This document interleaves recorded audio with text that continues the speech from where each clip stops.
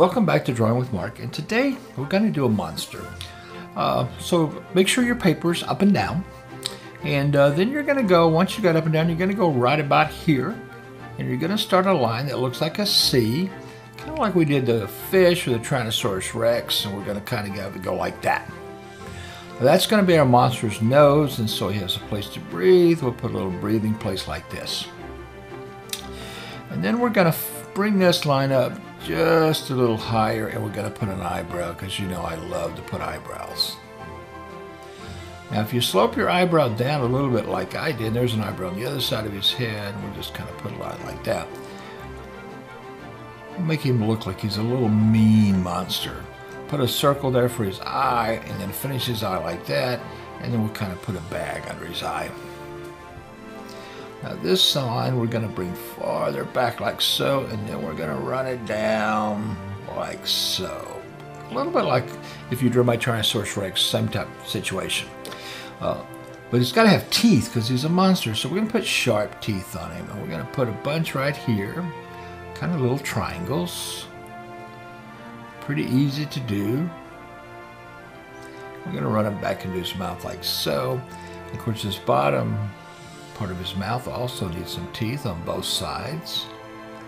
So we're going to do that. And there again, just little triangles. So now, just like our Tyrannosaurus Rex, if you did that, we've got his nose and his eye, and then we've got a mouthful of teeth. So we're going to go under here, and we're going to make kind of a little lip thing like that. And then we're going to go back to the middle of the top of his eyebrow, and we're going to run a line up, and then we're going to run a line down like so. And right on the top of his head, we're going to put a really big horn. Kind of put a couple of little lines like this that curve just to show that it's kind of a round, like horn, it's not flat. We could even put a couple of lines like that on his nose too, just to give it a little character.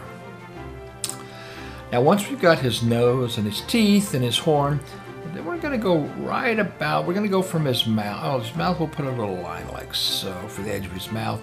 And then from that line, we're going to go about here. And we're going to draw a line that comes down like so. And then it's going to go out like that. And then we're going to do another line that goes just like that to make the shape of his arm.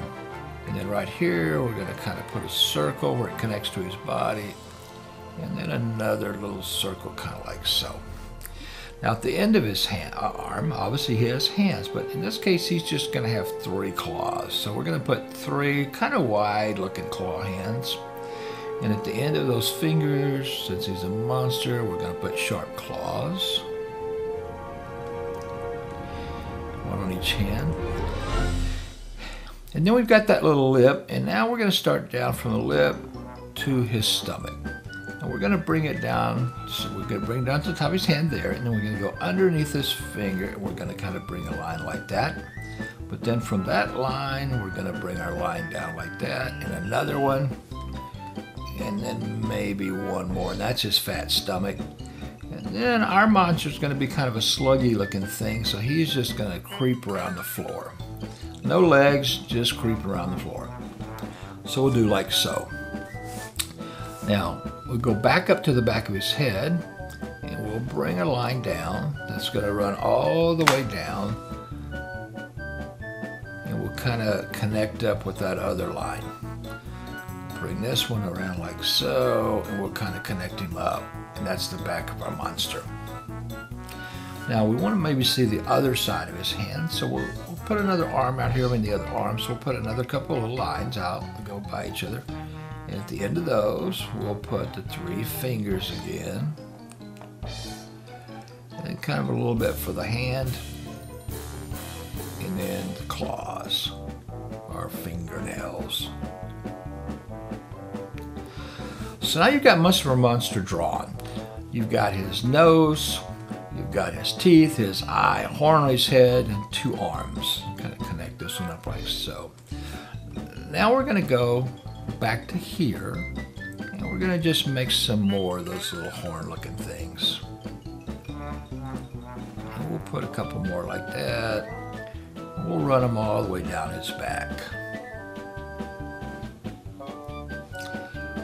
And you can go down as far as you want, as big as you want, or as small as you want. But mine, as I get closer to the bottom, I'm going to make it just a little smaller.